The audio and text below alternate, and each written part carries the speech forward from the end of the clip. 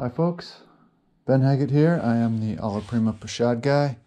I design these boxes, build these boxes. This Pochade box is, I call the Bitterroot. It's a 10 by 12 box.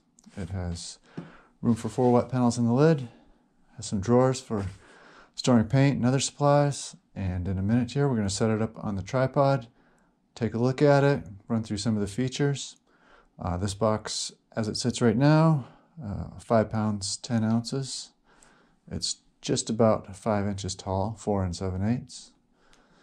It's 11 inches this way, and it's 12 5/8 inches this way.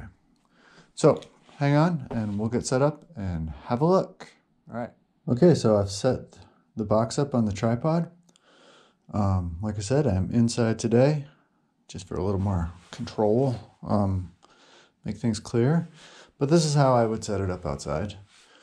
You can see I've got that book bag hanging that I would carry the box in, and I'm hanging that from the tripod. There's a little clip right here. Very nice for counterweighting, improves the stability. First of all, opening the box, you just grab this little D-ring in front, pull down, door opens, box is open. Here's your lid. 4 wet panels in here, 2 back to back, 2 back to back.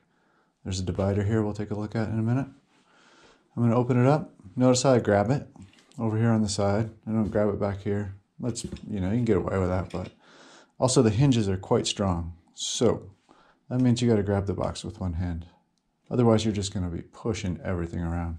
So I grab the box with one hand and steady it, and I grab on the side and I open it up. And there it is, open. This is the panel holder. We'll take a look at that. Here are your drawers on each side.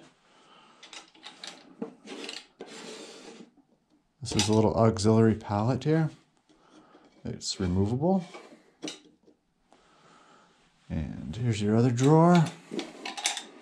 A couple of things in here. Just a little cup that I sourced. I throw those in. Useful for medium or sort of emergency brush cleaner maybe.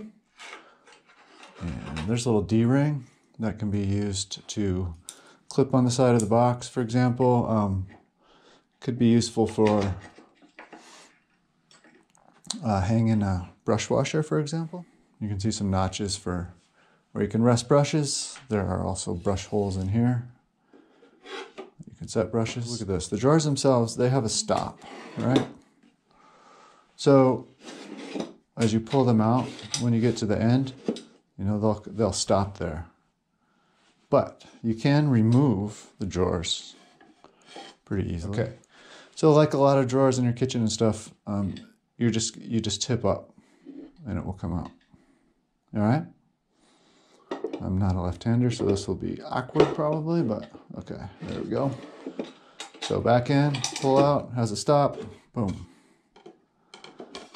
Put that guy back in, all right? If you're using him.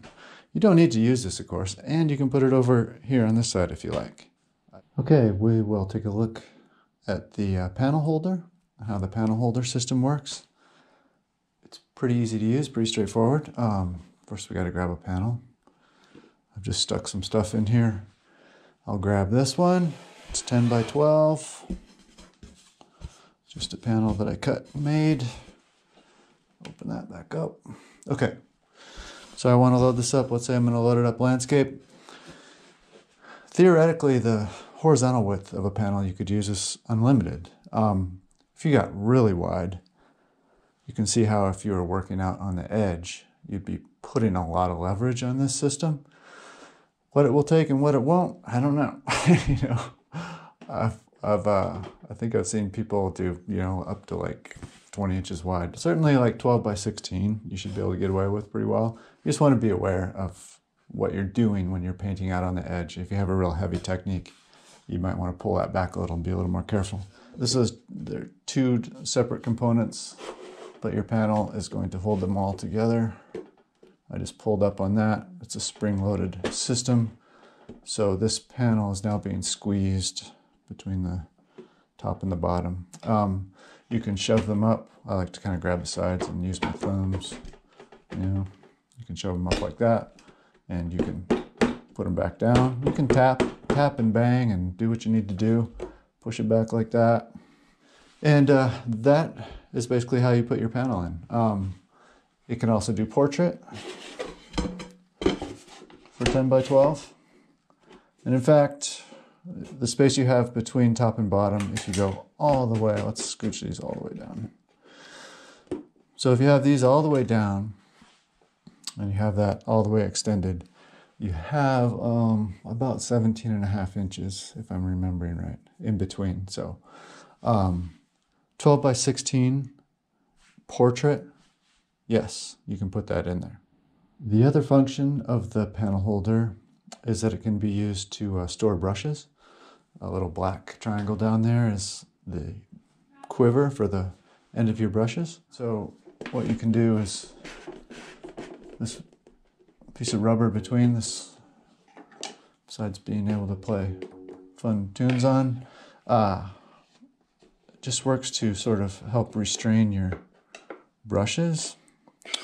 You just have to play around with how you want this to work, but the idea here is that your brushes are going to close down and be held, you know, in the palette diagonally, you know. So when you close the lid up, the brushes are going to go like this and be sitting like this. So if this is where you've been mixing paint most likely. And usually you've wiped that down when you're done, right? And your paint is laid out on the edges. So as long as you don't have a big, huge glob of paint here, you should be cool. The brushes are going to lay like this, right? So when you close the box up, so now the brushes are sitting in there, in that palette area. And hopefully, if you've laid out your paint right, they won't be in the paint, right? So that gives you an opportunity to store your brushes full length in the box. Okay, so here I've just set the box up as though, you know, the way I might set it up if I were painting. I hung this little guy off the drawer. You could probably hang it off of here, but the closer it is to the box, the more, you know, less leverage you're going to be exerting on things. Just put some palette cups in there. There's that little cup. I stuck some brushes in the brush holes. I got one sitting in there. Pencil. You know, you can keep a palette knife in here, and it will go on some magnets there. I went ahead and stuck some paint in that drawer. I'm a right-hander. This is probably how I would set it up. So I have a big white there, and you could jam more stuff in here. This is 737 mils of various amounts of usage, and one bigger white, and there's still room for a bit more stuff in there. So that's the kind of, just to give you an idea of the sort of capacity there. I put a 6x8 up in the panel holder. 5x7, you could just catch these with a 5-inch panel. And I have a little bungee cord, and I keep it hooked through a roll of paper towels here. And I just hook that on the D-rings for the hand strap, this little leather hand strap for carrying. And handy, you could also hook a shoulder strap there and do the same kind of thing. You know, you could just borrow these D-rings. You don't have to displace the strap. Just clip a shoulder strap on and probably carry the box that way. So that is just a basic idea of how I might set it up. I also forgot to point out, this box is symmetrical pretty much. So, you know, like I said, you could put this over here, and there are brush holes in there too. So you can have paint on this side. You know, you can set it up however your handing is, lefty, righty, whatever. So let's suppose I've just painted. This guy here is wet. So I'm going to be carrying some different sizes here. I have a 9x12 and a 10x12 in that slot, back to back. And I'm going to use the divider for this little 6x8. So you can see he's way down in there. That's pretty hard to get at. But you don't really have to worry about that. The divider has a little stop. So if you can reach in there and grab him, I just did, and just pull it straight out. The divider slides up and down on that metal track. And the key thing about it is you just straight up and straight down, and it will stay in that little track, and he will pull that up. He'll pull that panel up with it. So that's a lot easier to grab, all right? And as far as spacing on these slots, just to illustrate this, I grabbed these two. Nice Source Tex, good guys. Nice stuff. This is gator board with linen. And I've sized the slots to accept 2 of these panels back to back. So we'll squeeze these in. All right. Okay, so 2 panels back to back with gator board, which is 3/16 of an inch, and linen plus the linen on it. And those will fit in there. Obviously 1/8 panel's fine. If you get up to 1/4 inch thick, you're going to be limited to 1 panel per, all right? Or you could do 1/4 and 1/8, that would be okay. So 7/16, a little bit over 7/16 is what I sized the slots at. That is kind of the setup. If you're curious, you can have, you could paint it quite a few different angles, just depends what you're comfortable with. Because this lid here will basically go totally flat, which opens up some possibilities if you're a watercolorist. You could do something like this maybe. You could work. Let's imagine I was doing watercolor.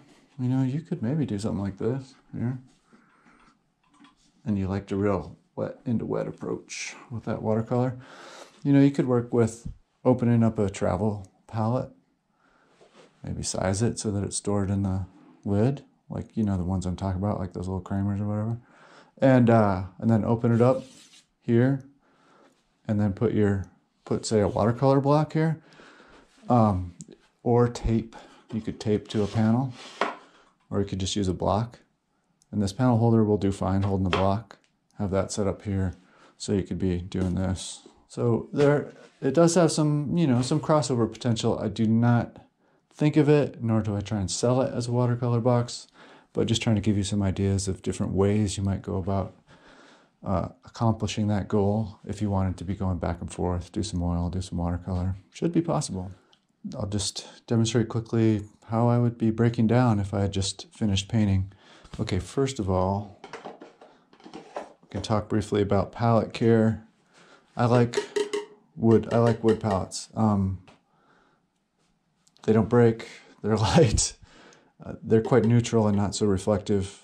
I lay out my paint on the edges, I mix in the middle. When I'm done, I take something relatively dull. The main thing about wood is that separates it from like glass. Glass is easier to clean, there's no doubt. You can go at it with a razor knife or whatever. Wood, you just want to use something relatively dull. This is just an old palette knife. So I'd scrape off my excess, get most of it off, and then whatever I'm using for my last brush cleaning, paper towel, just rub it. You're rubbing, I'm assuming you're using oil paint here. With oil paint, you're going to be rubbing linseed oil and pigment, or alkyd and pigment, into this palette again and again and again, and they develop a very nice neutral gray, very smooth patina as they get seasoned, and that's really nice to work on. My other paint, I'm just leaving that alone. That can just sit there. The box is going to close up fine. It's not going to get messed with. But this central part where I'm mixing, I'm going to wipe that down. All right. Then it's just a matter of going about it how you want to go about it. I would tend to first put my panel away. So let's just pull this up like so. Tip the panel out. Then, tip it a little bit like that. Just so you can kind of see what's going on. In this case, I have a 9 by 12 in there already. So this is wet. I'm going to flip it around and go in the back of that other one. Okay, so that's put away. And for a lot of the other stuff, it can be kind of nice to flatten the box out before you put it away, assuming you're painting at kind of an angle. Again, I got my paint in there. If I mixed on that, I'd probably wipe that down too.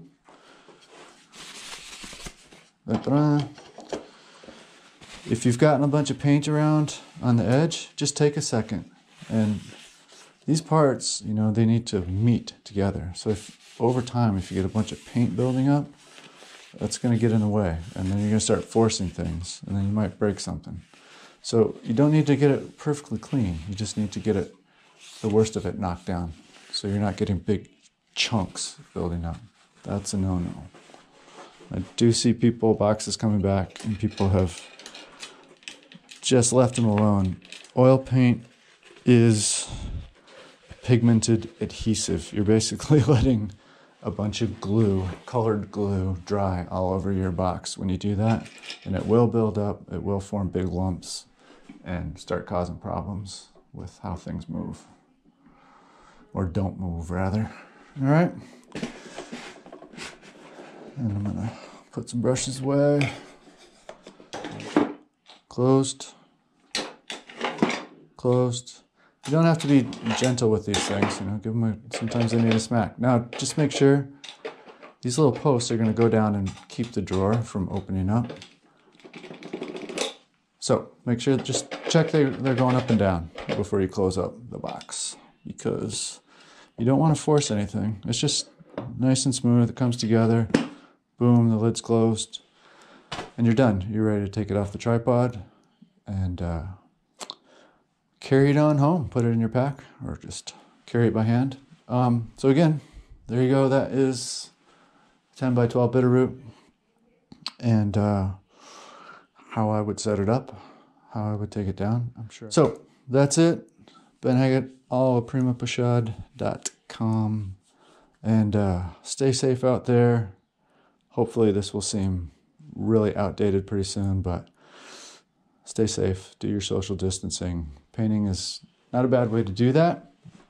If you got safe places you can set up and work, and otherwise you could set up inside like this and work on a nice still life, which, man, I really need to get painting. All right. Take care out there, everybody. Bye-bye.